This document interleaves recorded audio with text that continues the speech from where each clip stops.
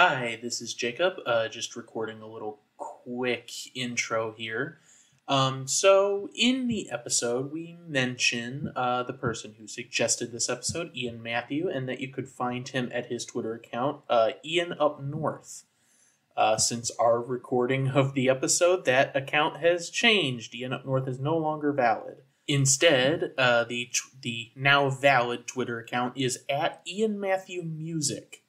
So please make sure to go and check him out there. That is the correct Twitter handle now.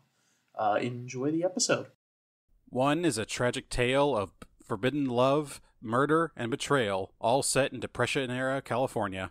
The other is somehow even more depressing. The Postman Always Rings Twice. They Remade It.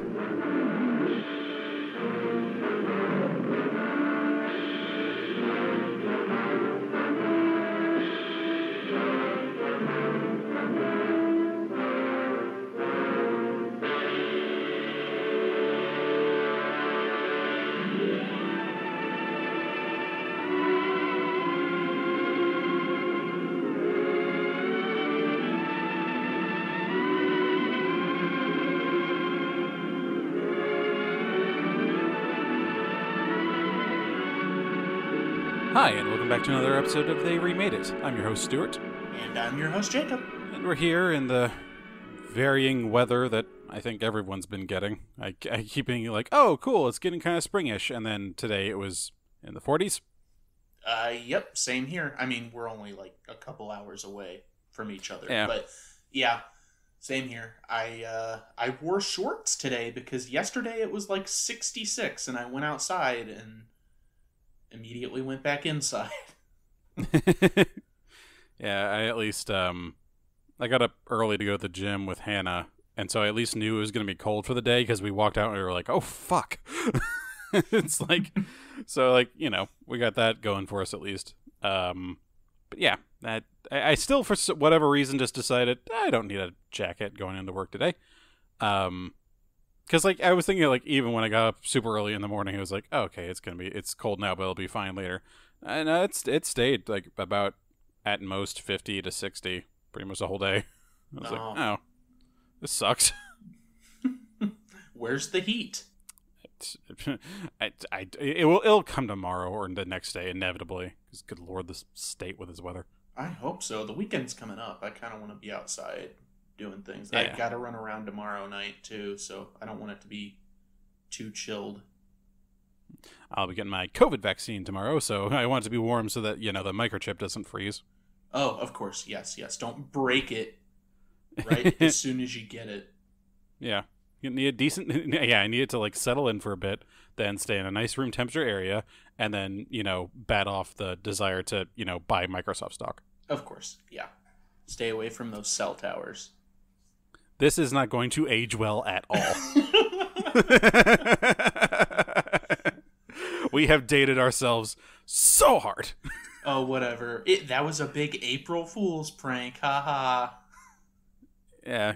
I mean, again, even that's dating us. I know, exactly. we're recording on April 1st today, which I've thankfully not seen too many things going around lately. I think people have really gotten to the point lately where it's like, fucking everything feels like a joke nowadays, and it's hard to tell what's real and what's not, so I think people are starting to just be a bit more tame. I'm not even kidding. That Teletubby Bitcoin thing that I shared with you, with that group earlier, that's the only thing I've seen today. Granted, yeah. I'm not, like, plugged into Reddit, Tumblr, always on Twitter, so there's probably been more things going on, but just in the casual social sphere that I usually encompass myself in, that's it. And I usually see a lot more, so. The only one I saw was on Reddit.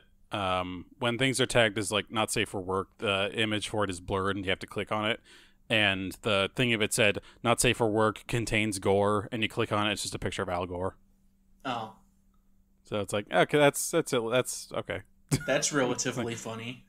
Yeah, that's harmless enough. Though, I mean, clicking on it should be inside, like, the words, you clicked on this expecting to see gore. Yeah, I get it. Well, it's one of those things where it's like, it's near the top of the page, and I'm like, okay, what's this? Yeah. Because, you know, normally they at least, those things don't tend to get too high on the list. I mean, yeah, that's true. They're isolated to specific subreddits that are often shut down. So Yeah. I get it. God, that's weird.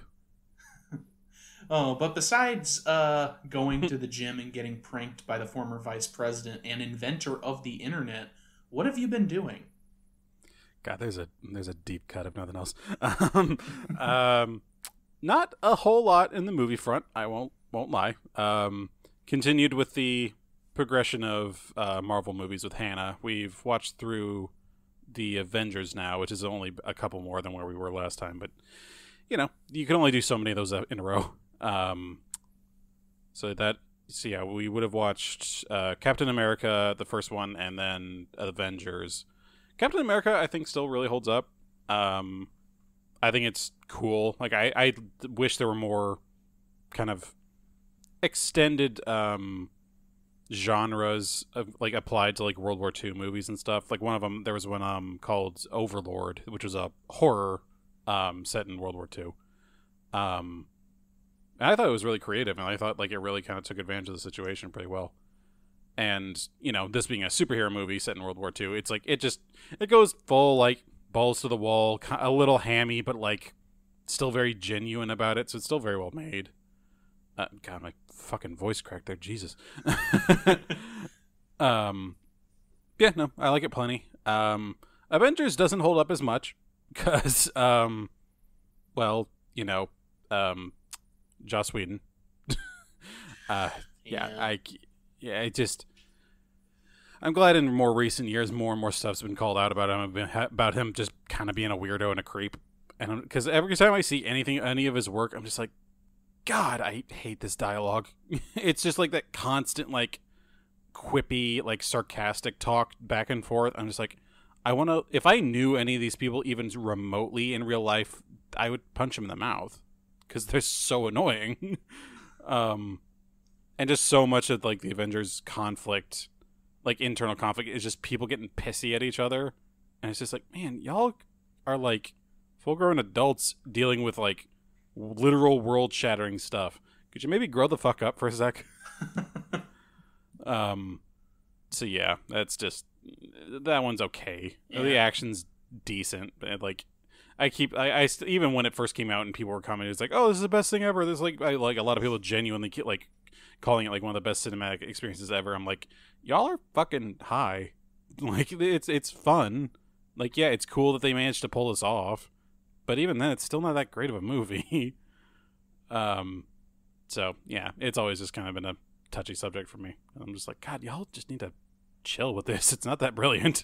Yeah, exactly. If you want to hear us bash on Marvel more and just complain about it for like 35 minutes, go listen to the end of year wrap-up show we did in 2019.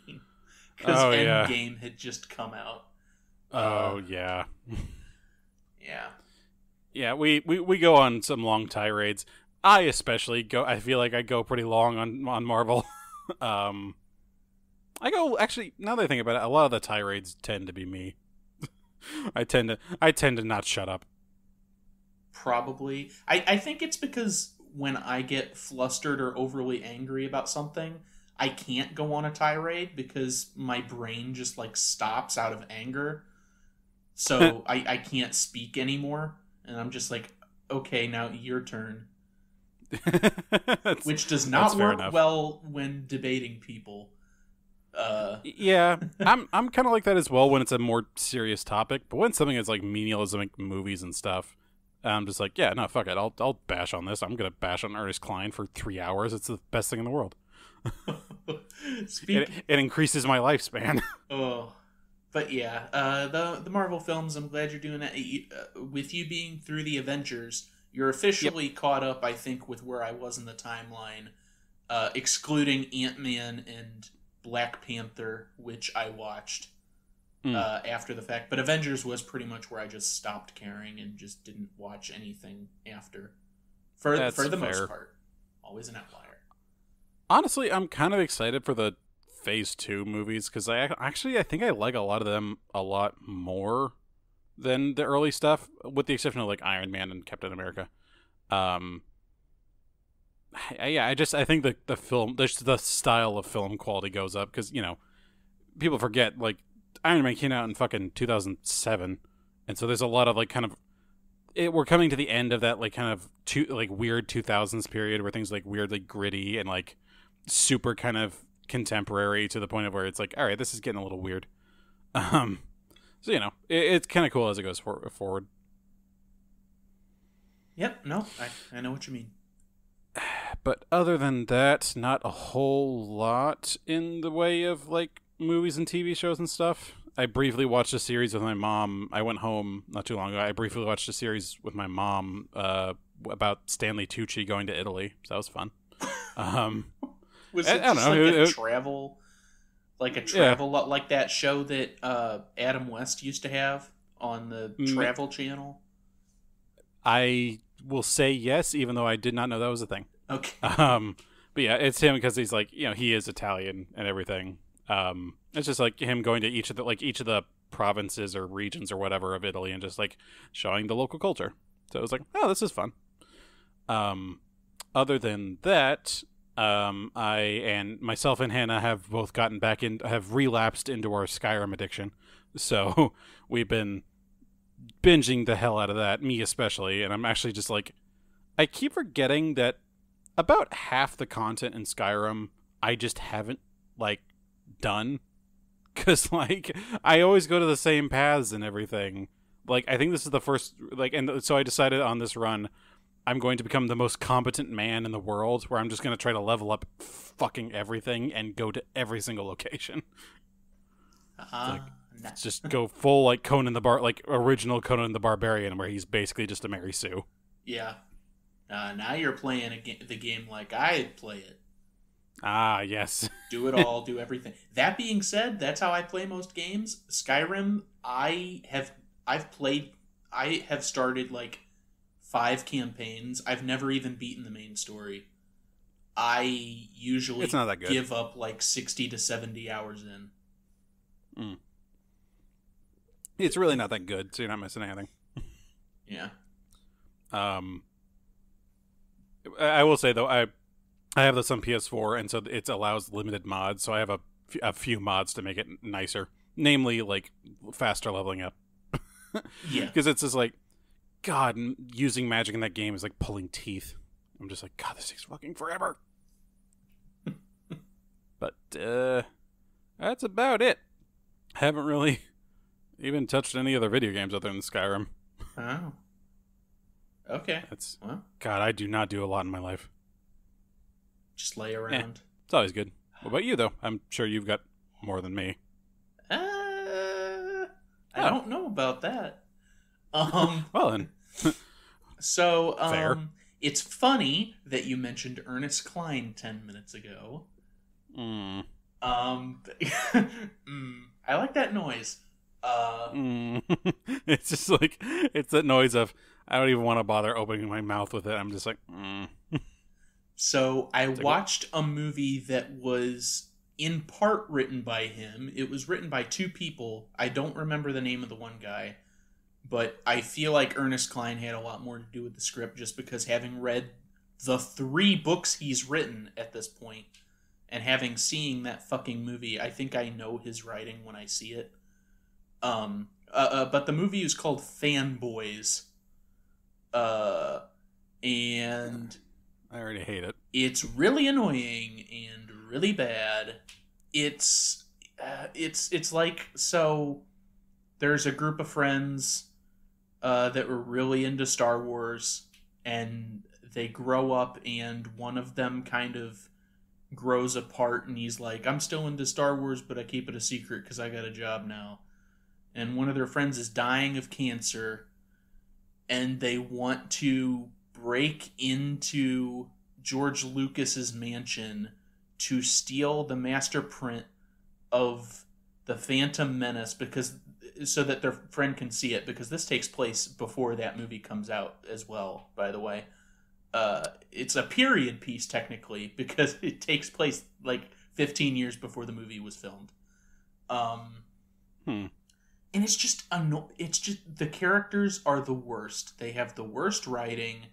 I feel like it's tangential to the Viewisk universe because there are What? a lot, the Kevin Smith universe of movies. Yeah. Okay. Because there's a lot of mainstays from those movies that show up in this, including Kevin Smith and Jason Mewes themselves for like a 10-second cameo. About a really tasteless sex joke, which is nice. It's just bad. The writing's bad. The characters are bad. It's annoying. It's that drivel, like, nerd culture that pretends to be really nerdy but doesn't know what it's talking about, which is strange because I feel like Ernest Cline is one of those guys. He's like, I love what I love. I know everything about it. But I don't know. There's several points in this fucking movie where people are quizzed about Star Wars things to prove they're true Star Wars fans. I'll tell you right now, Stu, I've seen the movies. I don't give a shit about Star Wars. I like it. Fair. Okay. I have seen all of the movies once, except for A New Hope, I think I've seen twice, and Rise of Skywalker, I haven't seen at all. I just know what happens because I live on the internet. And this is why I'm friends with you, man. Like, the fact that you have a baseline opinion about this stuff and not anything more or less than that is just fantastic to me. Like, fucking, that's such a rare gift to find in a person. Well, thank you. That's really flattering.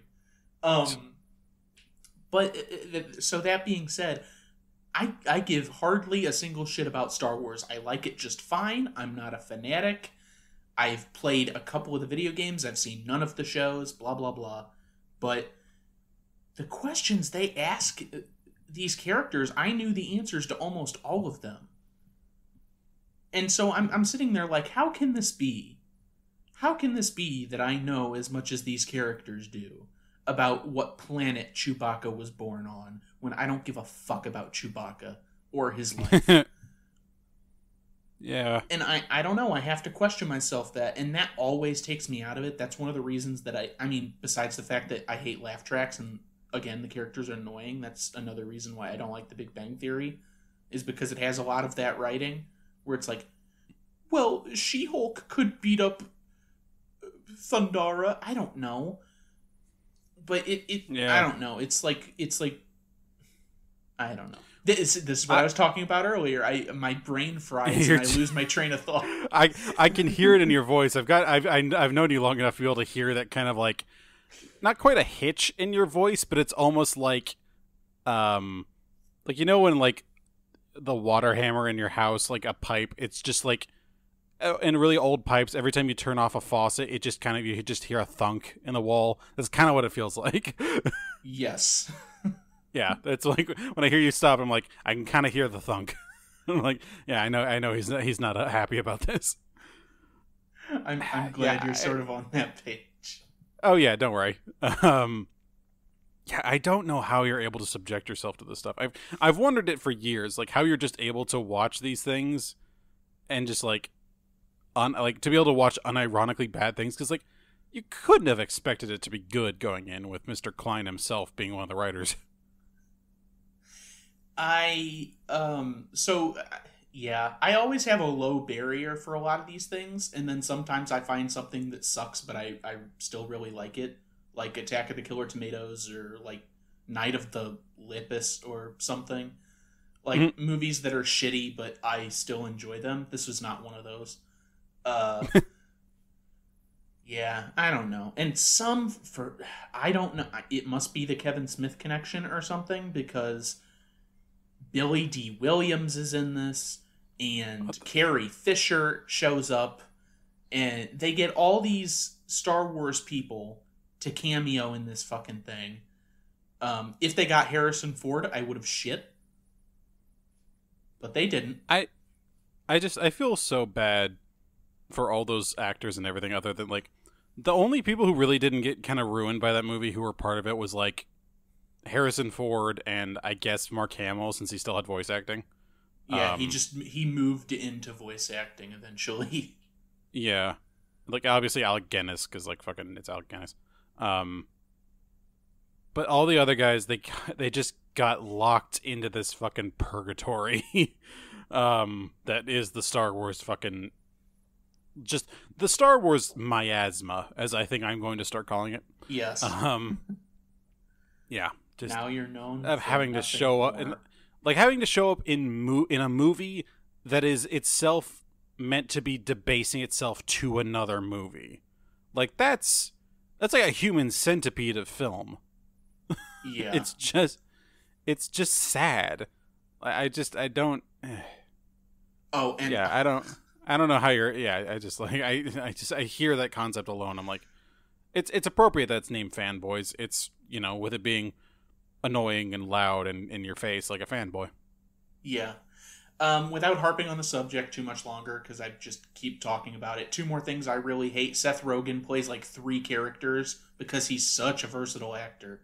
And William Shatner also shows up because there's this whole side plot about how the main characters hate Star Trek fanboys and whatever. So, you know, it almost brings some quality back with the idea that William Shatner is in there, because he's such a chaotic figure in my mind that I'm like, all right, yeah, fuck it. It's like, that can't make it worse. I mean, I actually do kind of like his appearance because he's almost like a Deep Throat style figure in the shadows that like gives them materials they need to break into George Lucas's house, and then he fades away. See, that's what I mean. So, he's such a particular character in and of himself. That's just like, yeah, okay, cool. That's fine. Welcome back, Mr. Shatner. Oh, but yeah, that's the only new thing I've watched. New as in I hadn't seen it before.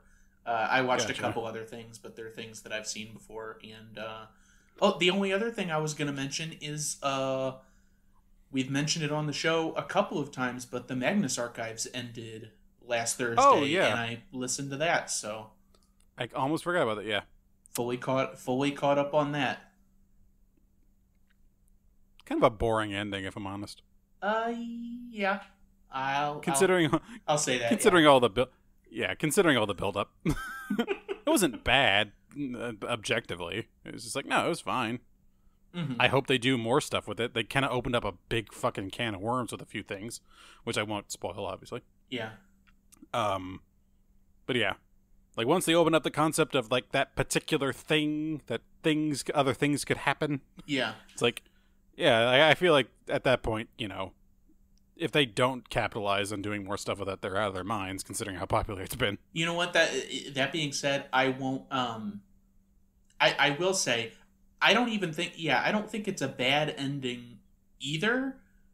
I think I thought it was boring personally, just because I saw it coming, and they don't really give you much room for that, because like literally 3 episodes prior to the end of the series, they're like, we can do this or we can do this, and then they do one of the 2 thises. I kind of expected it to go, you know, an alternate road that we had maybe had been alluded to somewhat, but hadn't really been talked about. But it was just like, okay, so this could happen or this could happen, and then one of those things happened, and I was like, okay.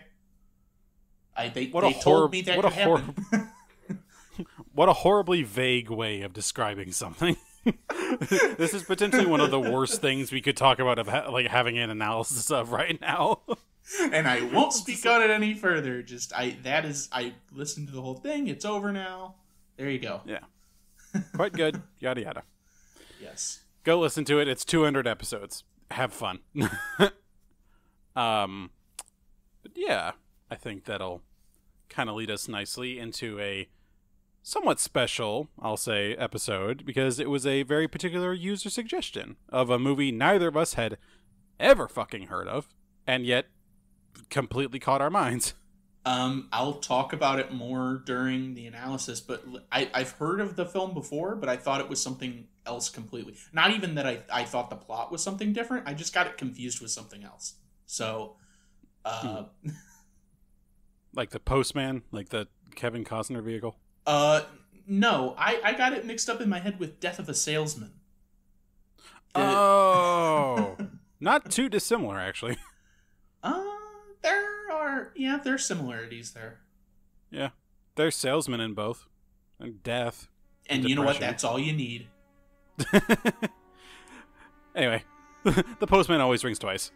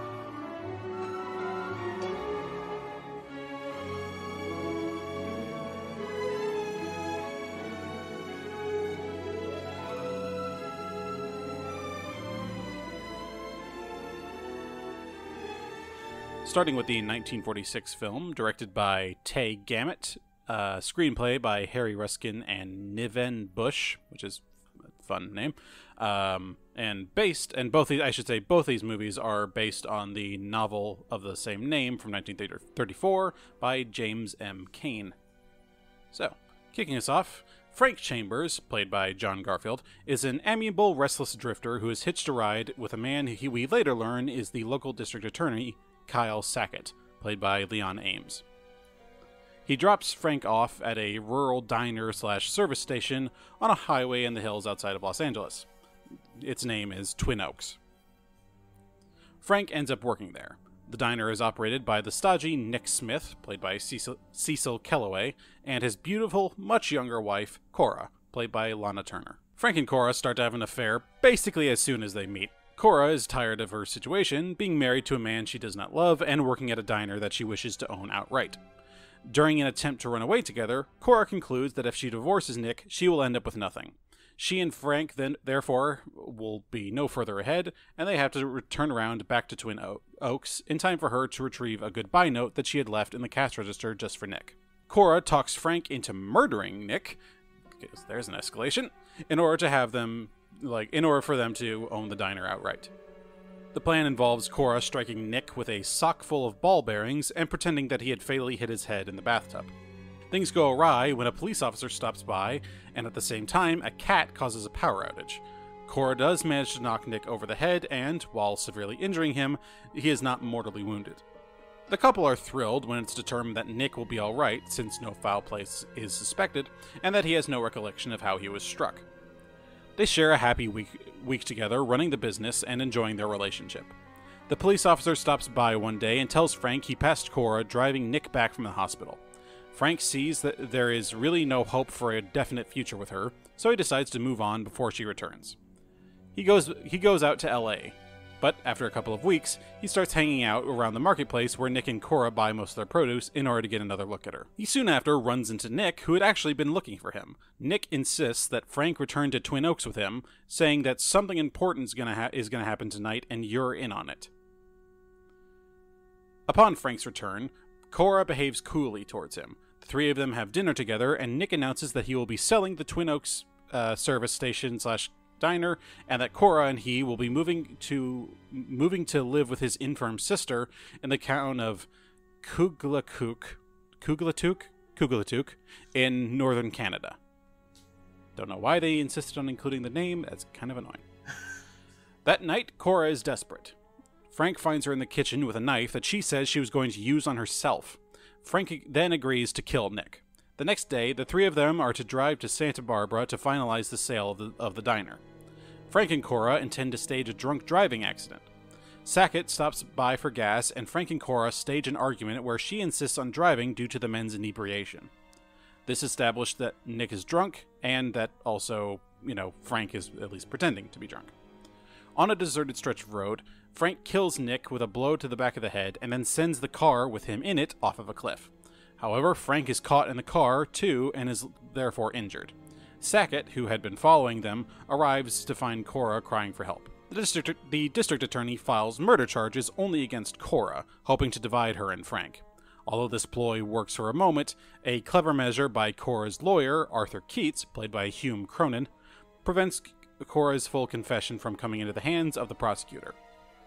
Cora secures a plea bargain in which she pleads guilty to manslaughter and only receives probation.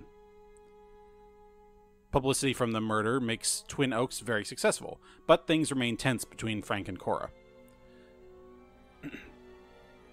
They marry in order to protect themselves from being forced to testify against each other.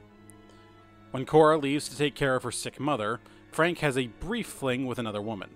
After Cora's return, a man named Kennedy, who had worked for the investigator for her attorney, who I should also say his name, the actor, his name is Alan Reed. Kennedy, who had worked for the investigator, who had worked as an investigator for her attorney, shows up and attempts to blackmail her for the confession. Frank instead beats up Kennedy and his partner and takes the signed confession from the both of them. Cora then tells Frank that she knows about his affair. The two argue but reconcile, and Cora announces that she's pregnant with Frank's child. She speculates that the new life that they have created may balance out the one that they had actually taken. They go to the beach and swim, realizing that they still love each other. On the way back, however, Frank accidentally crashes the car, and Cora is killed. Like you do. Frank is tried and convicted for killing Cora. While on death row, he is visited by District Attorney Sackett once more, who confronts him with the evidence of his involvement in Nick's murder and reasons that even if he resists his legal fate in Cora's death, that he'll only wind up back where he was for the conviction of Nick's murder. Frank accepts that while he is innocent of Cora's murder, his execution will be fitting punishment for his murder of Nick. Frank muses that just as the postman always rings a second time to make sure people receive their mail, fate has made sure that he and Cora both finally paid the price for their crime. Now, the 1981 film is, thankfully for me, a hard remake, so it's basically identical with just a few minor differences. It was, I'll go and read off the list for everybody. It was directed by Bob Rafelson. The screenplay was by David Mamet, and it was starring, in order, and I will get their names, Jack Nicholson as Frank Chambers, Jessica Lange as Cora Smith / Papadakis, John Colicos as Nick Papadakis, who is now, instead of just the normal, just white dude, he is in fact a Greek immigrant, Michael Lerner as Mr. Katz, which I believe is Kennedy. No, sorry, that Mr. Katz, that's the lawyer. My apologies. That's, Cora's lawyer. Let's see, John P. Ryan as Kennedy, Angelica Houston as Madge Gorland, the fling that he had with a lion tamer, because that happens. That's a whole thing. William Traylor as Kyle Sackett, and actually Christopher Lloyd as a brief stint as a salesman at the beginning of the film. Does he show back up? I genuinely can't remember. It was kind of hard to remember. I do not believe so, no. Okay, cool. Yeah. That will be your lot. The only major differences, like I said, is... There's a circus. There was a circus briefly, like it came out of nowhere. First of all, I was like, "What the?" Fuck? You know, like I said, Nick instead of Nick Smith, it's Nick Papadakis, which he's a Greek man instead, and it's also a lot more violent, like a lot more violent, way more violent. And the ending is different in that it's essentially the same. But it cuts off right after her death. There's not even any mention of, the Postman Always Rings Twice sort of deal. So if you haven't read the book or seen any of the other adaptations, you're like, fuck all if I know why it's called that. Because, that's not a thing that people do anymore. Yeah. It's like, I didn't even know that was a thing to begin with. It's like, fucking, if the postman knocked twice on my fucking door, he'd have to come up 3 flights. Half the time, I'm pretty sure that the postman pretends to knock on my door because I sit on the couch right next to it, and then he just leaves, one of those door hangers on the door that says, come by the post office, because he's a dick. But modern problems for modern douchebags. Don't even get me started on the milkman and how he's been screwing me over. Anyways. Screwing... I was going to make a screwing your wife joke as well, but I was like, you know what, that's both tasteless and boring somehow. Trying to find a way in there, sneak it in. Not unlike the milkman. There you go. That's it. That's what I was Booyah! Yeah, let's get to full fucking circle. I'm on a roll. Oh, speaking of, finally a nice segue on this godforsaken show.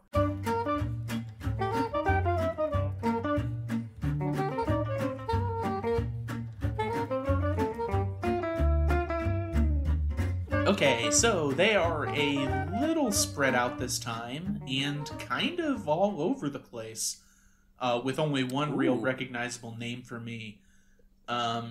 So I'm going to start with the 81 version for a specific reason. But so the most obvious one is Jack Nicholson, who was Frank Chambers in the 81 Postman Always Rings Twice.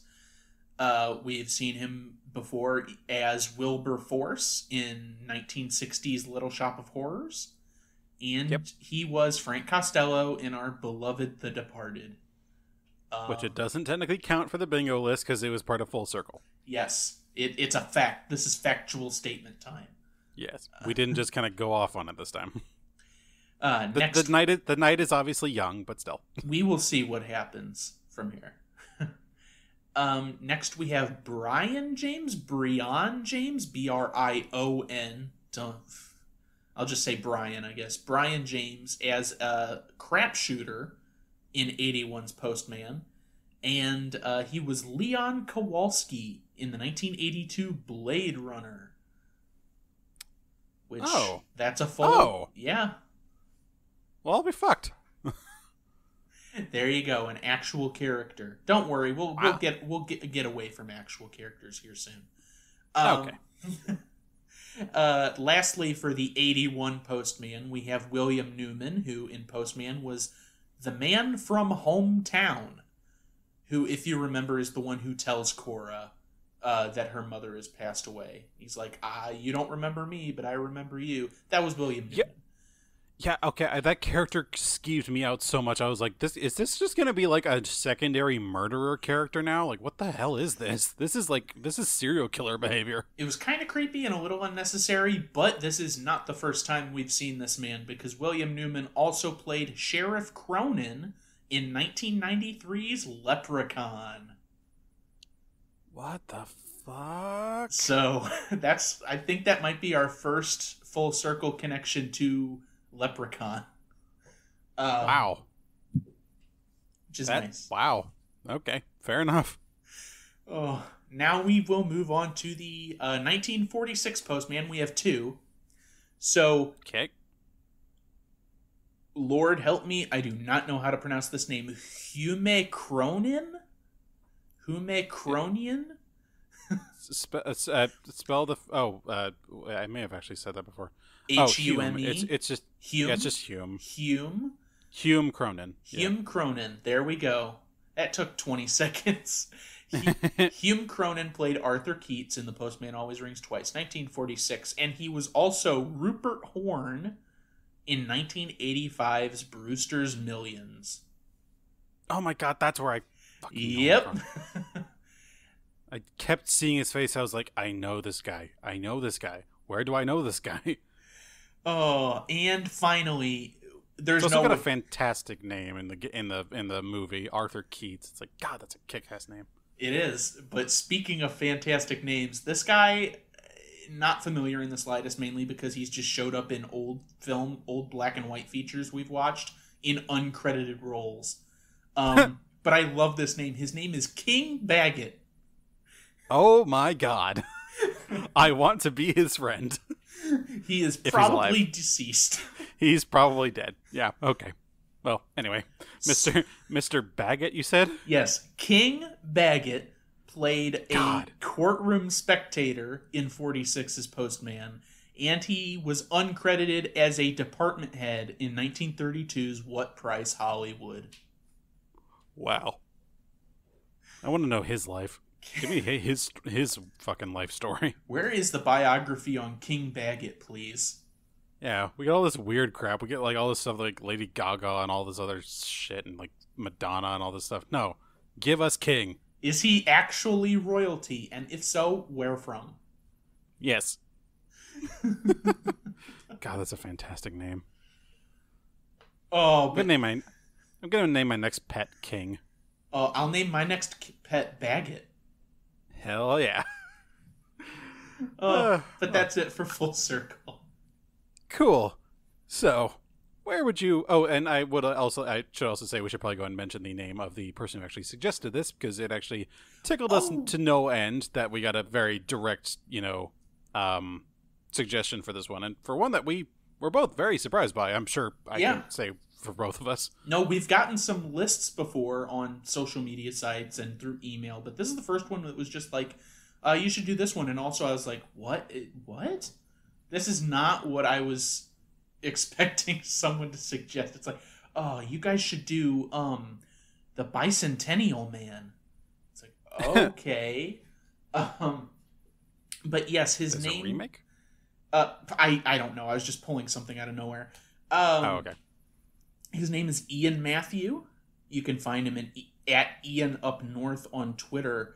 He is he's a singer. He's a composer. He does a lot of original stuff. I actually follow him on Twitter now. So yeah, you can go ahead and check him out there at Ian Up North. Thank you very much for the suggestion. Class act, dude. Thank you. Yeah, seriously. He's making some good beats over there too. Yeah. We got a really cool episode out of it, or at least an interesting episode that like has the rare occasion of having Jack Nicholson in a leading role, which I honestly don't know a lot of movies where he is, but I will have points to say about that in a minute. Yeah. But I mean, the only other one. Yeah, I'll go ahead and What's that? You go and finish your thought. I need to get a drink of water because I'm about to die. That's okay. I was just going to say, I'm sure there's a decent amount where he has a lead role, obviously. He's such a big name actor, but the only one I can think of right now is that movie I can't remember the name of, where he has like Asperger's or something. Oh, Chinatown too. There's the dog and I can't remember the name of it. Whatever. Who cares? I was gonna say The Shining, technically. The Shining too, yeah. What about Schmidt? I think. You have already known way more than I knew. I think he played the son on the poster for One Crazy Summer. I mean, we know his quintessential role is obviously, Little Shop of Horrors. Yes, of course. That's the one that everyone sort of knows. Yes. Anyways, I guess I will start saying my piece. Yes, please. Even though I think you've had a decent enough break from the plot at this point. We've rambled on for so long. We've been rambling on a bit, yeah. But I'll still go. Even at that point, I still hadn't had a drink of water, so I was like, oh, God. It's tradition. Like I sort of said before the plot synopsis, when we first got the suggestion, the first thing that popped into my head was Death of a Salesman. And I don't know. It was just hearing it, and I was like, oh, Death of a Salesman. That's, is he talking about the one with Dustin Hoffman, or what? And no, obviously that is not any of the numerous films based on the Arthur Miller play of the same name. This was completely different. Much more violent than I expected. The 81 version, obviously very egregious in terms of violence and, I would say, bordering on sexual violence. So it's... I think that still counts as sexual violence. Exactly. That's why I'm trying to tread the line there. But I think we're definitely within our grounds to say, that's kind of rapey. It's pretty rapey. Yeah. It's like, that's not absurd to say. But also, that being said, the 46 one doesn't have a lot of that, the sexual stuff in there, but it's a lot more violent than I expected from a 46 film too. Yeah. And apparently the book itself actually goes into more detail. I say detail, but it definitely does bring up more sexual violence apparently. I had seen a few contemporary reviews of the 46 film where it's they talk about the movie alludes to the kind of more sexual events that occur in the book. Mm-hmm. So it's definitely even then the book was from 1934, so it's holy shit. Yeah. It's weird. Obviously it's when you get right down to it, a lot of these movies always paint a rosier picture of how things were back then, but it's pretty much all the same shit that happens now happened then. It's just not everyone wanted to talk about it. Right. Yeah. So I think the first thing that I want to touch on is the ending of the movies. That's appropriate. Just because it's what stands out in my mind the most, and instantly, one of those things where, I don't have a consensus coming into this. I'm hoping I'll have a consensus near the end, after discussing it with you. But the one thing I'll say is that upon seeing the ending of the 81 version, I was like, I like that ending better. Yeah. I much prefer it because it's one of those things where, this is an awful fucking person. And she was an awful fucking person too. And she dies, and, he sort of weeps over her body because they had just reconciled. They want to have a kid together. They're going to start their life. And she's dead, and now he has to live with it, and that's the end. I much prefer that ending to, she dies, and then, there's this whole thing where he gets pulled back in, like you were saying in the synopsis. None of that stuff in the 46 version about, we found the note in the register, if you didn't kill her, we'll still get you back in here for killing him. And, he sort of comes to peace, and he's, like, happy. For as happy as you can be in that situation, because he's like, I would much rather die for having plotted with her to kill him than for falsely dying for having killed her, which I didn't do, or whatever. Yeah. The fact that, he's in that situation and he's going to die, but he sort of gets a happy ending, I'm not all in for, because he sucks. But also, it's... As soon as he gives that little speech about, what the title of the movie is, it just ends, which is we've mentioned it on the show before, but such a thing with movies of that time. You can even see it in fucking Looney Tunes cartoons, where it's like, we don't know how to end this, so that's the end. Yeah. I mean, that's where, like, fucking Riding Into the Sunset came from, where they're just like, fuck it, we don't know how to end this. Let's just have the main actor just fucks off and leaves. Yeah, what's a good ending? Yeah, so they had to come up with something, yeah. But it's just, it's not like I expected them to show him getting hanged in the movie or anything like that. I'm not stupid, but still, it's just like, Postman Always Rings Twice, blah, blah, blah. And then end credits. Yeah. Subtlety was, like, still kind of a non-explored art at the time.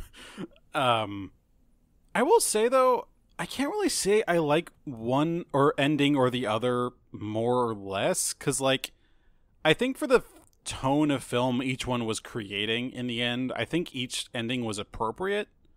Because, like, the 46 one, it kind of goes into the point of, it has extended periods where there's, like, if there are time skips, or there's, like, just a period of time when Frank leaves, or, like, has one of his moments where he, like, tries to leave, but he gets drawn back in, and he'll narrate over to kind of give some further details, which I actually quite appreciated, because it actually, like, it didn't drag out moments like that, which I actually very like in this movie. It's like, okay, no, it just kind of, it keeps it at a pretty decent pace.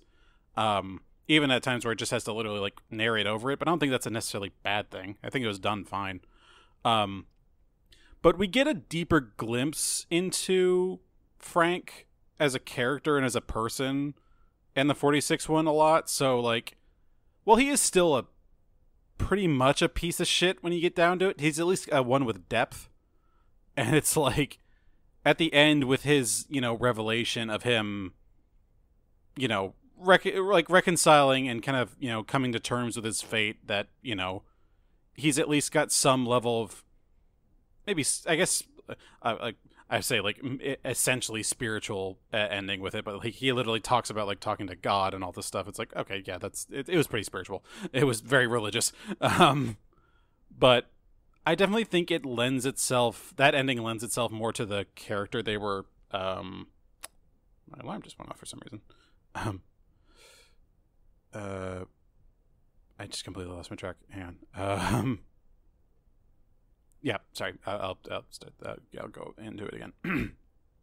But I definitely think it lends itself more to the style they were leading towards in that movie, where, obviously it does the usual, like, ham-handed lesson at, like, whatever.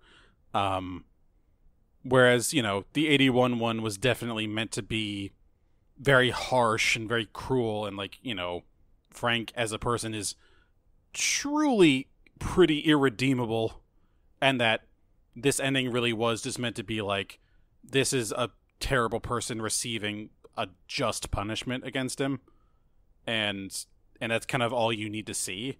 So it's like, in that case, it's like, oh, it's kind of almost cathartic to see happen, versus, if it were like a character that we had actually, I'm sure, like, purposefully grown to have some level of attachment to, more than just like, wow, God, I hate him.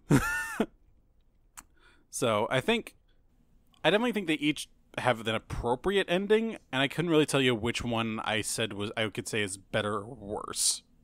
Yeah, no, I get that. I think mine is more so preference, because I think you're right thematically and how the characters are set up. One works better one way, one works better the other way.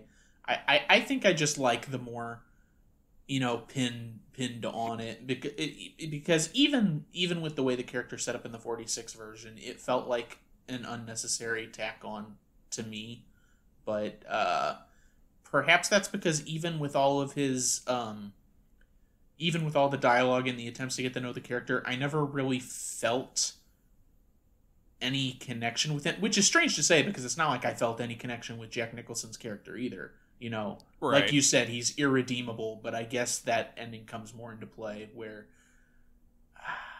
I don't know. I feel like part of it was a character beat, but it almost felt like there was some sort of reaching for some sympathy in the 46 one to some degree. Yeah, it definitely felt like it at times. And that's like, I'm not trying to say I necessarily liked Nick as a person. Like, I just think it did a better job of establishing this is more than just a form of archetype or something, or just some sort of vessel that we're supposed to watch these terrible events unfold from.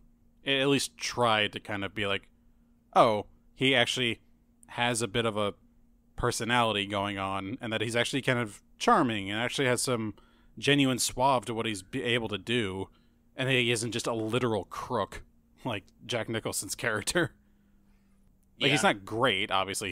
He did a few skewy things throughout the movie, but it was nothing I could say was wholly evil or anything, or outright horrible. He was just kind of a dick. Yeah. And they go out of their way to make Jack Nicholson's portrayal worse in so many different ways. Just what you're shown, and then even what you're told, because they pin a lot more on him. Like, you're wanted for this here, you're wanted for this there. Yeah. Which, like, I feel like at a certain point they were just kind of piling it up. It's like, all right, fine, we get it. This guy's a bastard. Jesus. Like, you did not need to convince me of all this stuff. Yeah. And I think, I honestly wouldn't be surprised if there's a genuine analysis of the 81 version. Because, like, I even had this kind of the thought partway through, because I had the idea of, because there's this whole recurring thing where Frank tries to leave, or he tries to get out of the situation, but either even when he gets out, he gets dragged back in, either through his own actions or the actions of another. I was reminded of, like, I think it's the play No Exit, in which the characters are in hell and can't leave the room that they're in. I would not be surprised if there is a genuine analysis that the 1981 version is just a vision of these people literally in hell. Because I don't think there's a single character in that movie that's not, like, kind of a piece of shit. Like, I think everyone in that, like, even the 46 one, it had, like, a few people who were, like, okay. Like, even the district attorney, like, he was the closest thing to a stand-up guy in the whole thing, versus, like, that dumb cop. Yeah. Because it's like, he wasn't great, but he also was smart, and he was able to tell, hey, these people are fucking murderers. It's like, he was being skeevy, but he was being skeevy to murderers. So, like, it's not that bad.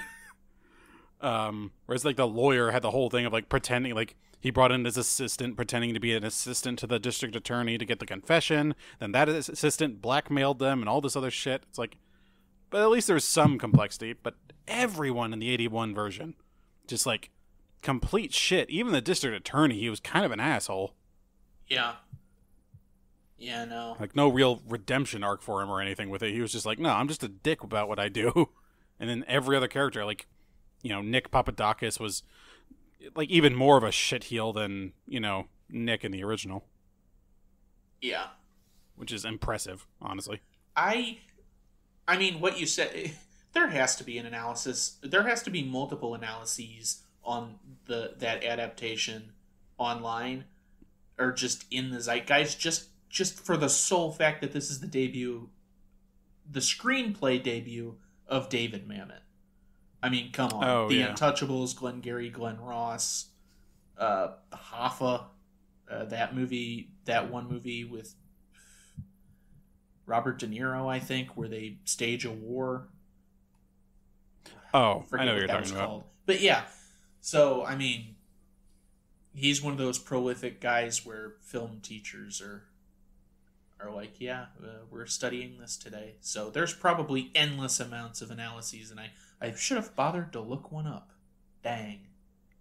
I mean, like, part of it is, like, I can't imagine it's a very hard, like, analysis. Because it's like, like I said, even just with my limited experience, it's like, oh, yeah, no, this feels like an allegory to hell. Like, I feel like that is a very easy connection to make. Yeah. I think especially like he was in a coma the whole time. I think he was Nick. He's the one who hit his head. And this is all his unresolved, really creepy sexual thoughts about his wife. Ugh. God, yeah, it's just, it's like, it's difficult not to think about Frank as a character in 81 as anything other than a bastard, just because of all the weird, creepy shit he does. Like, he isn't even that nice to Cora, really. Like, yeah, I know, like, the 46 one, he's not nice or all that nice to her either, but at least it seemed like they already had a lot of very nice moments together, versus, like, 81, they just kind of had a few moments where they fucked, and then otherwise Frank just hit her. And then raped her in a few occasions. Yeah, It's like, it's just hard to think of it other than just, like, scum at that point. It's like, God. Can we just say that Jack Nicholson is really good at playing just shitheels, too? Yeah, and that's kind of what that is definitely what I was leading into as well. It's like, God, I don't like Jack Nicholson in a lead role. It's like, I know movies can have evil characters and bad characters as the main role and make them compelling. I mean, hell, we saw the original Scarface. It did that really well. But it's just with Jack Nicholson, he's just, like, so to the wall with being a shitheel that it's just like, man, I really just don't enjoy watching this because I'm just uncomfortable. So, like, that scene in the 81 version where Jack Nicholson is making out with Jessica Lange in, like, the kitchen, and meanwhile Nick is upstairs calling for her, and so she leaves and starts to go upstairs, and it cuts to Jack Nicholson at the bottom of the stairs looking up at her with almost a scowl and just these dead eyes, and you could literally take that you could just take that scene, that view of Nicholson, and just cut it out, and I guarantee you a lot of people would just assume it's from the third act of The Shining, because it looks exactly like any of those dead stares. Moments. Yeah, he does the dead stare thing super well, to the point of where it's like, I think he might just be kind of crazy, which, like, the more I see about him in his actual life, I'm like, I think he actually is. the dude's a maniac.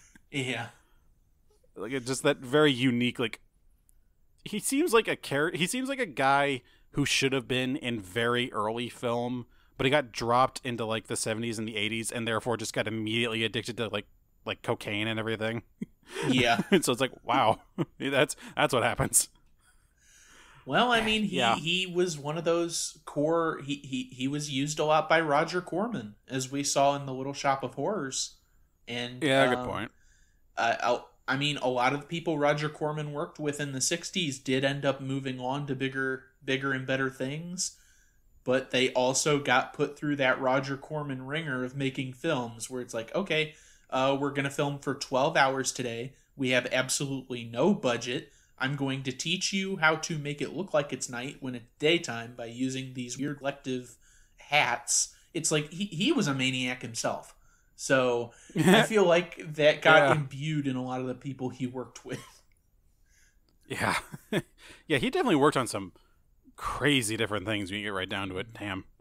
I'm sure it hasn't been great on his psyche in the long term. Corman is to blame. Yeah, pretty much. But at this stage, I'd like to shift gear a little bit for characters. What do you think of the Korras of both of these movies? Because I actually have a bit more of a complex opinion about them. Because, like, obviously we can shit on Jack Nicholson all day. Which, like, I can't even say I'm shitting on him. He definitely plays a bastard in 81 very well. It's just that, like, it's so good that I'm like, I genuinely just hate this character. But whereas Korra actually has some, shall we say, I can't quite say depth necessarily, but it's definitely different. Okay, a bit of depth. I won't be that I'm willing to discuss this in deeper depth and sort of figure it out, because if we're talking about the Korras, I prefer Lana Turner as Korra as opposed to Jessica Lange, and I don't know why. I think maybe it's because they're both bad. They're supposed to be bad characters because they're also in on this, murder plot. But I think that Lana Turner juxtaposed with John Garfield as Frank, you get to see her be more bad and more of an evil sort of bastard character. But Jessica Lange next to, Jack Nicholson, she's still doing bad things, but it's like, oh my God, Jack Nicholson is horrible. So I don't think a lot of that gets to shine as much because I'm too focused on him. Yeah. And like, I kind of get that. See, but like, I think in that same vein, though, I think the reasons you like one, dislike the other, it's the exact reason why I have the exact opposite. Because I think I just completely lost her name in the original. Lana Turner. Lana Turner, thank you. I think Lana Turner, I think she's fine, but I think also at the same time, this being like a classic noir film, she really just kind of feels like a relatively stock standard femme fatale. Definitely more agency than, like, she's a combination of like the love interest and the femme fatale, which is, different than usual. But it's pretty straightforward, kind of very devious, like a more devious mind and that sort of thing, like just trying to get her way. Whereas with Jessica Lange, I actually like, with seeing Jack Nicholson just being his usual bastard self, and I just kind of started paying attention more to Jessica Lange because I was just like, I just want to pay less attention to Jack Nicholson because I'm generally just getting uncomfortable. Paying attention to her with it genuinely kind of builds, and I wish they'd capitalize on it more, it genuinely kind of builds up Korra's character as being like a literal psychopath. Like, yeah, Korra Smith in the original, she's, this kind of, she just seems like a shitty person and just like wants to like make something of her life and everything. But like, there's a few moments where when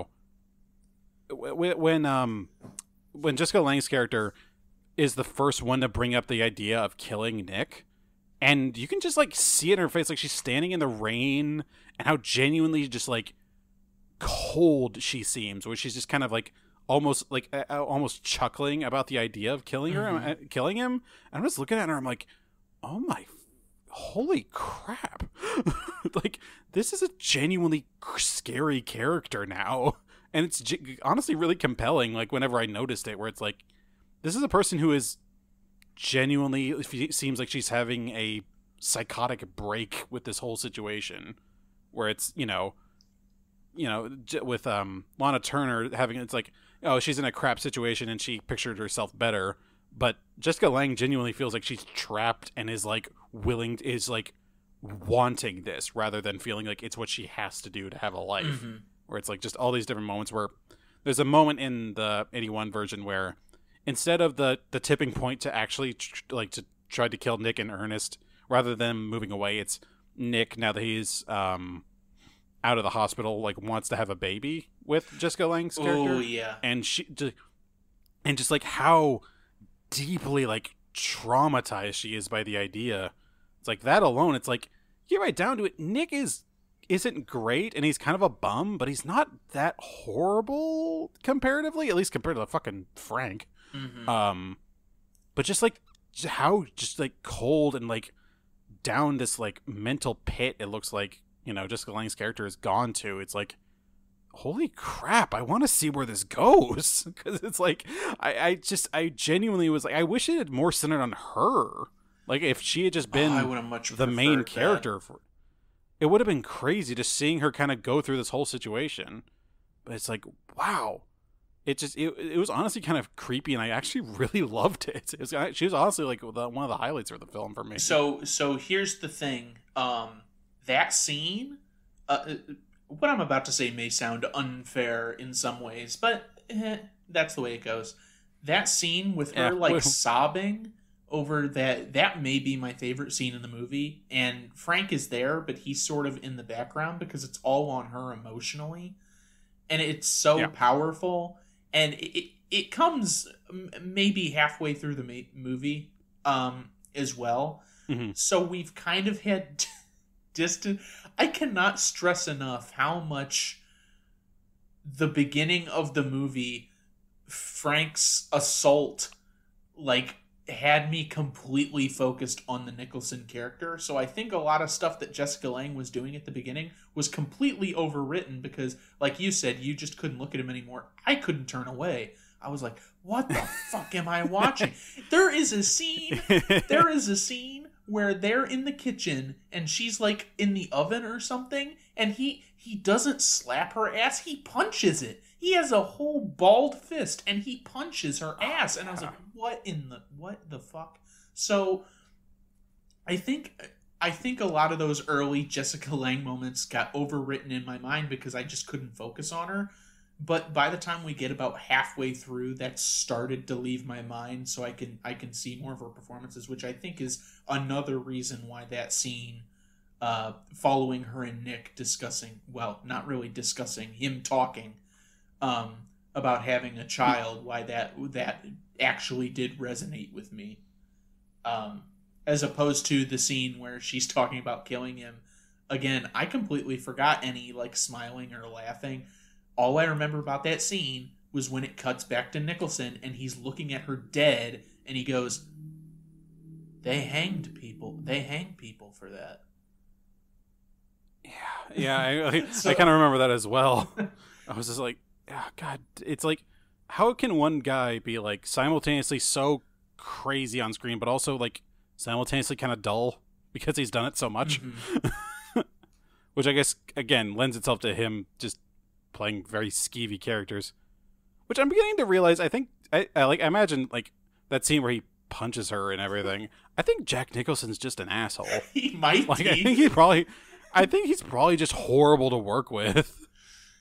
That's something else I should look into. I don't think I've ever heard any set stories like that, but that might be something for me to look up. The most I've ever heard about the man is that he did a ton of drugs and he has apparently fucked everybody. What a way to live. That is like, I mean, yeah, like, holy Jesus. Like, if that's the way you're going to do it, I guess fair play. But holy crap. Yeah. Oh, but yeah, like, even in that scene where she's talking about killing him, it's like, it's just like, it's very subtle, like, facial movements and everything that she's doing. It just genuinely is like, oh, this lady's actually losing her mind. And that's terrifying.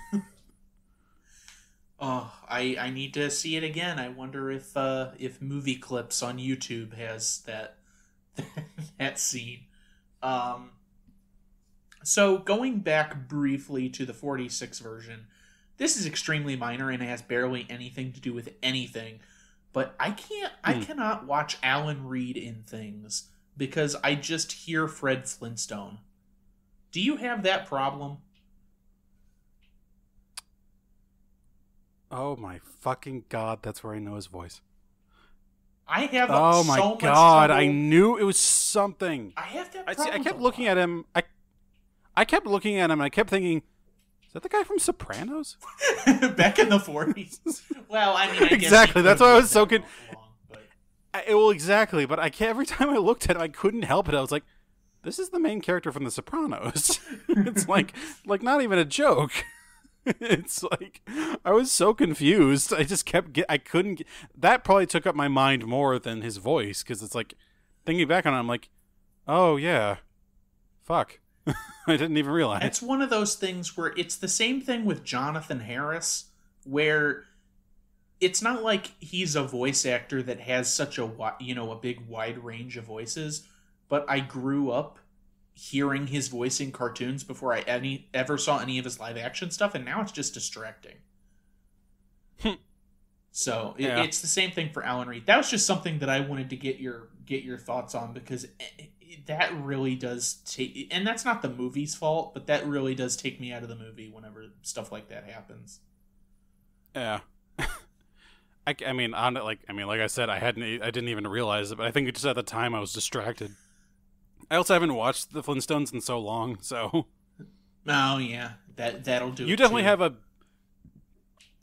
a better mental lexicon of voices and everything, that's for sure. But it's like, I'm sure if I went back and listened to it, I'll be like, oh god damn it is him. It's just because animation's my strong suit, I guess. Animation and horror, but Mine is apparently associations with, 1990s or 2000s Italian crime shows. Yes, that's your strong suit. Well, Italian American, I guess I should say. Yes. Now I feel stupid. There was another thought I had about the 46 one that quick, fill the air while I think. Did you have another point? I had something I wanted to bring up. I mean, not to any kind of extensive degree. I definitely liked, like I said, I definitely enjoyed the pacing and everything more in the 46 one, just because I think God, this is a roller coaster of a plot. I keep just thinking back on it. It's like, fucking hell, this is a lot going on. Like, the murdering Nick thing, that's at, like, the halfway point. Just with, like, the drama that they end up going through. Mm-hmm. And like I said, I definitely like the pacing more in the 46 one, just because I think they just do more with what they're given, whereas in the just 81, it's just more chances for Nicholson to either eat the scenery or, eat Jessica Lange. But yeah, I'm on a roll tonight. But yeah, it was easier to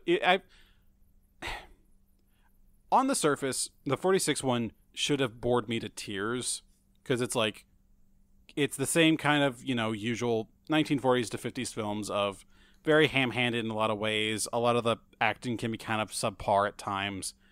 But for whatever reason, I was just engaged the entire time. Like, it was compelling. Like, I genuinely wanted to see how the story was going. Mm-hmm. And I can never tell. And I need to just start watching the remakes before the originals, because I don't know if the 81 just slipped through my mind so quickly. And I was just like, oh, yeah, that's that. Or even rather that it just didn't stick around that much in my mind. And I can't tell it's just because I already knew the plot back to forward, or if it's because just the characterization wasn't as good. Like, I know even then, like, the 46 one, the characterization wasn't incredible, but at least it was something. It's like, you get right down to it, it's like, unless you're assuming to watch this as, like, a literal vision of hell, I feel like there isn't any reason to continue watching these characters go through their lives, because it's like, they do everything in their power to just be like, nah, I don't want to watch them anymore. They're just bad people. They're doing bad things, and they're going to end up having bad consequences. They're cruel. I don't like it, because they are cruel. Yeah.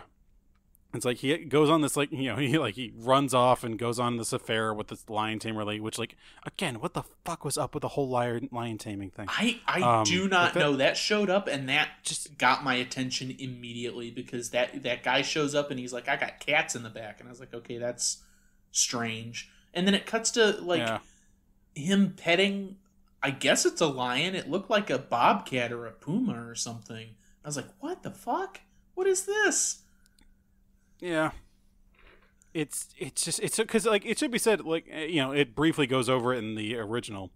The affair that Frank goes on with this other random woman, it's like this other woman has one scene, and then she's gone, and then it just gets brought up again later with evidence.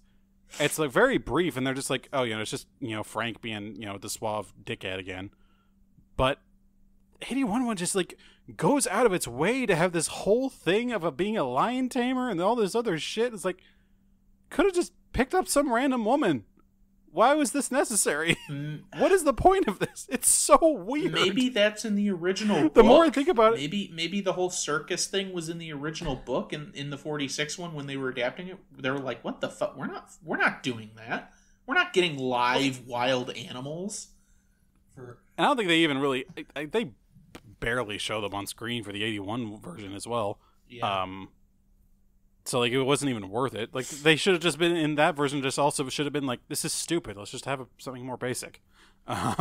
Just some woman just comes to the service station just needing a fix-up, and he's just like, oh, I'll fuck this woman. That being said, this is more of a logical question about the universe of the movie, so maybe you can or cannot answer it, but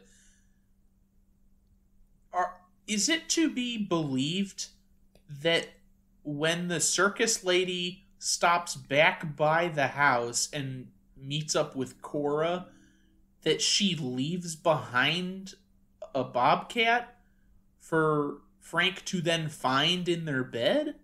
Is that not what happened? I saw that and I was like, wait, what is going on? And then Cora's there, so she knows there's like this big cat in their bed? Did I dream that? I don't know, because, like, God, now I'm having a hard time remembering that, because, like, I know what you're talking about, but it's, like, it's just kind of there in my mind. God, I must have zoned out. I could have swore like, that was the evidence, and I didn't, like, rewind it or pause it or anything. It just kept going, and I was, like, trying to rationalize with myself. I was like, okay, so the circus lady realizes that he is, like, married or dating or whatever the fuck they are, and so she's like, I will leave behind a cat, watch it, because I swear that's what happened. Yeah, I honestly don't know. I'm so confused. What is the whole thing? I don't know anymore, man. This is such a weird movie. Oh my God, I kind of like, God, that scene alone elevates the whole movie for me, honestly, because I'm like, all right. Screw it. Extra 2 points off the get-go. Which circle of hell is this? It's just the circle of non sequiturs. Oh my God! It's like this is the layer between lust and gluttony. It's like lions. Oh my God! It's so weird, and I kind of love it. Speaking of, moving on, I remembered what I had been thinking about before you brought up the bit about all that clown shoes nonsense. And that being that we've discussed this before when we've had black and white films compared to, more modern films that happen to have the luxury of color. But the fact that this is in black and white, and the fact that it's, sort of a noir, it's playing on some of those. Well, I mean, I think it just objectively is a noir. It uses lighting so well, and that's the first thing I always notice with films like this, because they all the colors are grayscaled, so they have to use it to the best of their abilities. And it's rare that I see a black and white film like that doesn't have good lighting, but this one especially, and I noticed it immediately. And the only reason I bring it up in this case is because there are several scenes in the 81 version where I cannot see what's going on, and I don't know what's going on. It's just too dark. Like, whenever they're walking upstairs or they're in the stairwell, the nighttime driving scene, a couple of the scenes were, if I hadn't watched the 46 one first, I would not know what's going on. So it's just things like that, I think, made it more noticeable. But props to the 46 one for that. Yeah, because, like, there's even a lot of the scenes, they're shot outside. Like, like, just filming outdoors in the 40s and 50s, that was no easy task, especially for lighting. It's like the fact that it all like looked so concise and everything looked so crisp and everything is honestly really impressive.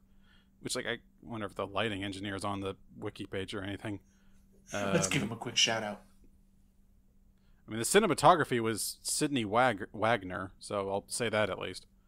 Yeah, it was fantastic. But yeah, I think the 81 definitely kind of went a bit too hard in the whole thing. Like, oh, it's the Depression and they're poor, so of course the lighting is going to be terrible, and it's going to be like really drab and always dark out in California. Like, what? Like, when he first gets there to the diner and everything, it's this horrible overcast day and everything. I'm like, this is in the hills of Los Angeles. This is not like it's I don't know if you've ever been to LA. It rains maybe like a couple days a year. Otherwise, it's pretty gorgeous. Oh, it's so weird, like all the things they decide to do with it. It's like the lighting can be a bit better, but then again, like there are certain scenes, like, you know, when he's being a bastard, where it's like, you know what, less light. Let's do less let's light. have him obscured. That, you know what, I didn't mention it, but oh god, there were too many moments of me seeing Jack Nicholson in some form of undress or in some form of intimacy. I'm like, I was just about to say, one of the examples in my head of I don't know what's going on because the lighting's bad and it's too blurry is the first sex scene, but I didn't bring it up because I was like, well, I guess I didn't really want to see that, but yeah. Oh my god, yeah. There's just so many scenes where I'm like, I wish I've seen far too much of Jack Nicholson now. Like, there's a whole there's a scene where it's just like where, you know, Jessica Lange comes out of the bathroom and it's him just like laying on his stomach, full out, ass out, and everything, just naked on the bed and everything. I'm like, no. This is unpleasant. How has Jack Nicholson managed to sexually assault me? Everyone stay tuned for 2022 because that is going to be October in the They Remade It pinup calendar. Currently in production. Oh god, who else from our movies would be in that? Fucking RoboCop, probably. Yes. When he's walking through the water at the end of the original and everything. He's constantly naked, so yeah. Put some clothes on that bot, please. Of course, the secret of Nim, none of them are wearing pants. This is easy. Oh god, if we end up doing anything like this, I think we've gone down a weird path. Oh no. I also don't want to have to think about more of the movies that we've seen, like where with potentially, you know, unclothed characters. It's like, I feel like we're gonna get into some weird zones there. Yeah, maybe we should not do that. Yeah. Oh, like, well. Oh god, I can't even necessarily think of anything else to say. It's like, once you get to that and just seeing Jack Nicholson full buck, it's just kind of like, what else is there to talk about? I guess the only other thing I was gonna say is that the 81 version of The Postman Always Rings Twice, I will say it because I don't think we've said the title of the movie in like 40 minutes. Not that people would have forgotten, it's just strange, but it's also long. It's a mouthful. Yeah. So the 81 version has some neat moments, and it has decent portrayals and actors, and I don't know, the circus thing, I think I've come around on it too. I think it's funny.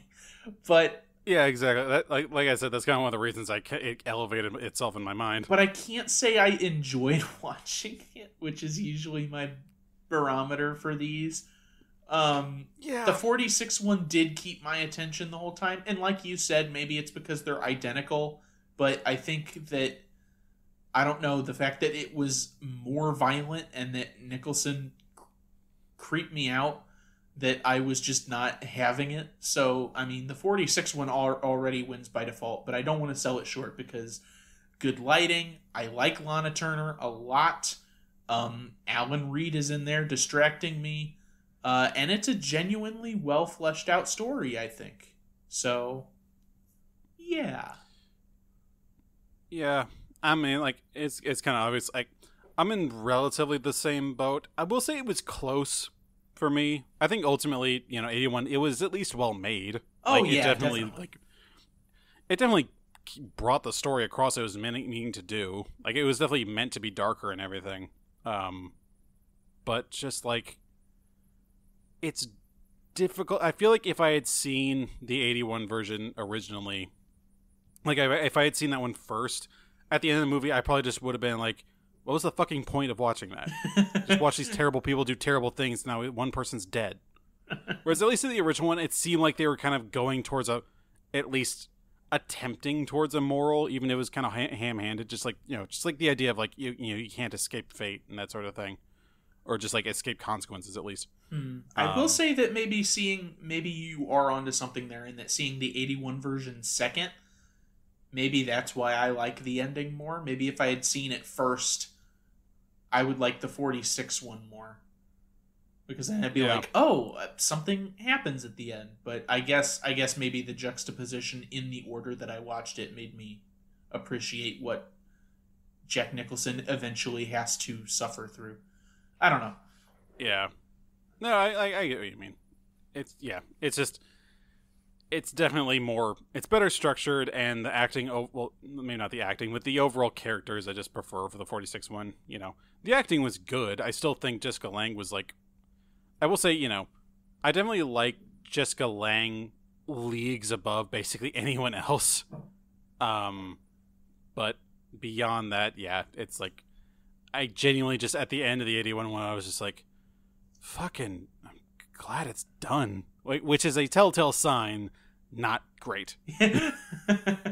When I am thankful for it to be over, that's, I don't know, 5 out of 10, 6 out of 10. Should also say, for the entire like elaboration on the side lover shtick with the circus and everything, these movies are almost identical in length. I think the 81 version is only like 9 or 10 minutes longer, just at 2 hours. So, yeah, and even considering all the times they added in, Nicholson sex. Exactly, way more sex. God, gonna have a lot of images in my brain. It's gonna take a while to scrub clean. Oh my god, I did love them both though. I can't say I disliked. I can't necessarily say I disliked 81 really. Like if I got right down to it, it's like I'm thankful that I have seen it. I would not watch it again.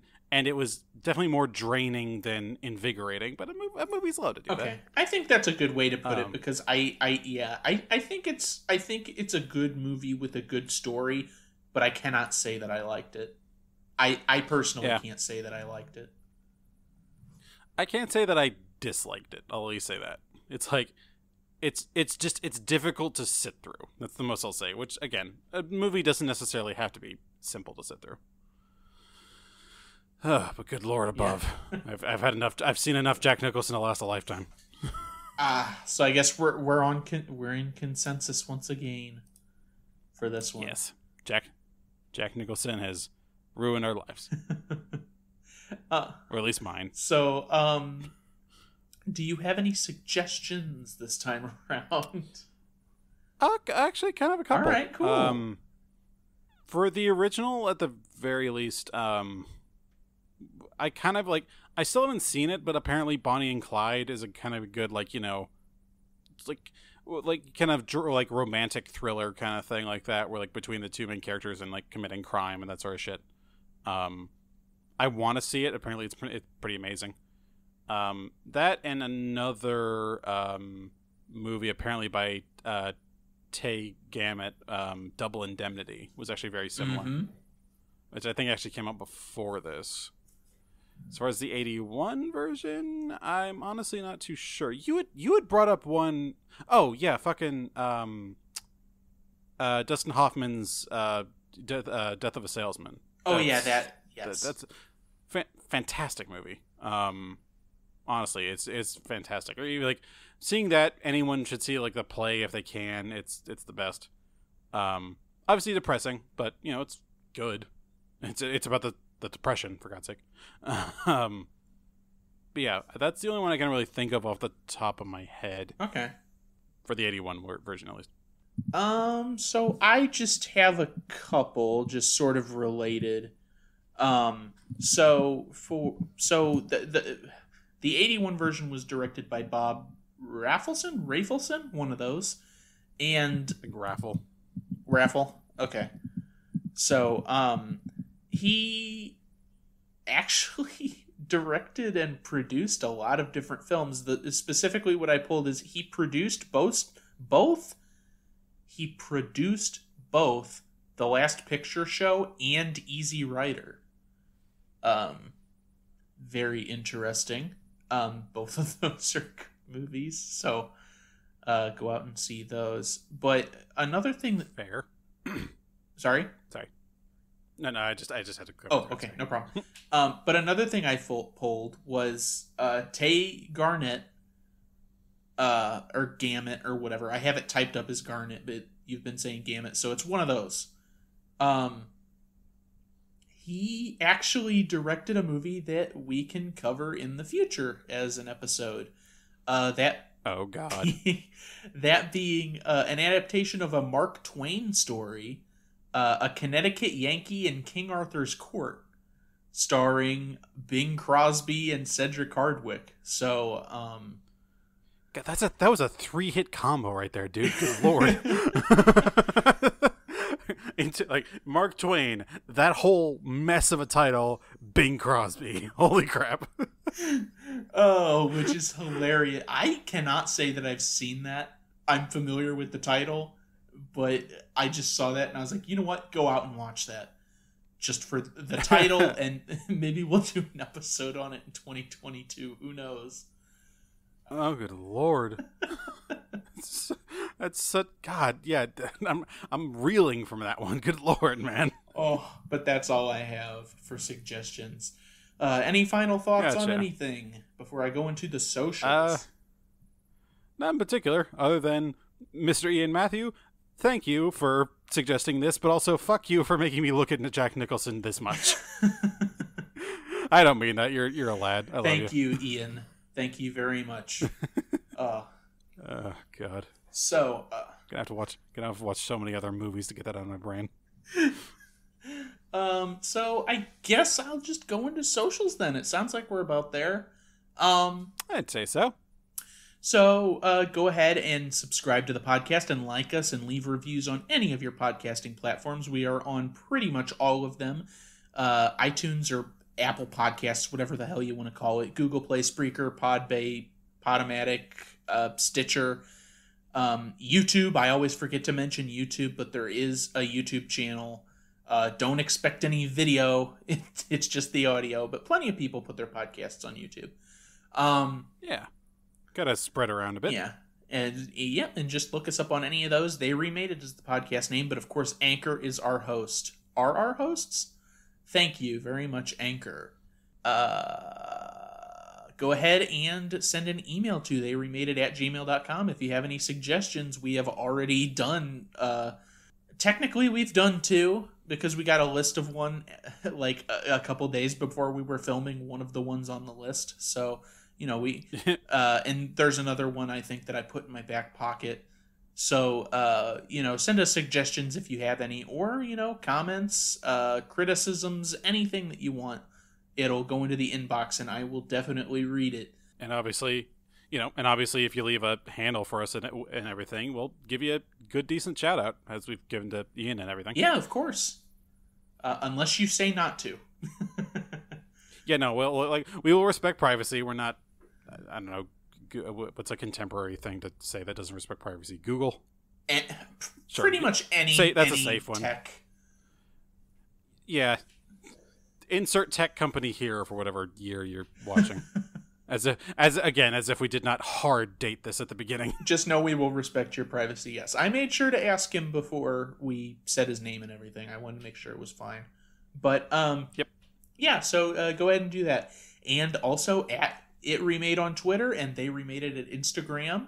where I post updates to the podcast when it goes live, posters for things that we have suggested or that we've been watching recently, and little full circle diagrams that I put together for people we have covered on the show. And that's a lot of fun. And of course, you can go leave comments on those, because we changed an episode based on an Instagram suggestion as well. So you can suggest through anything that we have. We will bend to anyone's will. Especially for things that I have not seen before. Yes. Because I much enjoy that. Which, as the show goes on, is numbering smaller and smaller, but Hollywood keeps chunking them out. So yeah, so it never ceases. Talk about no exit. 2 characters in search of an exit. Hell is other movies. Oh, but that's it for the socials. Yep, I think that kind of wraps us a bit. Can't really think of anything else that might be said. I mean, I think I've gotten everything out of my system I possibly could for these 2 movies. Me too. More than I think I had to get it out, or else it would have festered in my brain. Yeah. It'll continue to fester in mine. My God has cursed me with a visual memory. I think talking about fanboys may have been getting more off my chest, honestly. I do love that this show, essentially, the beginning of it has basically become our personal therapy sessions. Much it's needed. Like, you know what I really hate about modern media? I hate Ernest Cline stuff. Listeners to the podcast, please send me links to more Ernest Cline things for me to consume. Yeah, Jake, at one point I'm going to have to sit you down and ask if you're doing okay. Because there's a certain point where it goes from, he's just watching these things for schadenfreude for himself or whatever. But there's a certain point I have to go, okay, this might register as self-harm. I'm no Jack Kevorkian. I think that's about as good as we can leave it. Yeah, wait, I can't do any better than that. I think that's our peak. As always, I am your host, Stuart. And I'm your host, Jacob. And thank you so much for listening. Good night.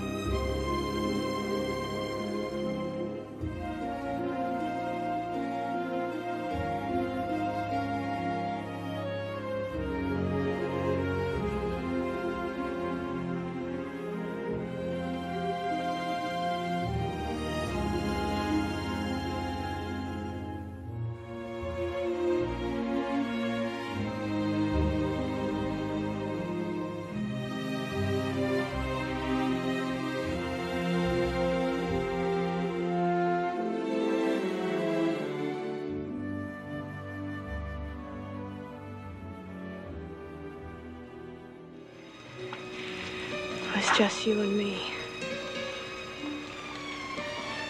What are you talking about? I'm tired of what's right and wrong.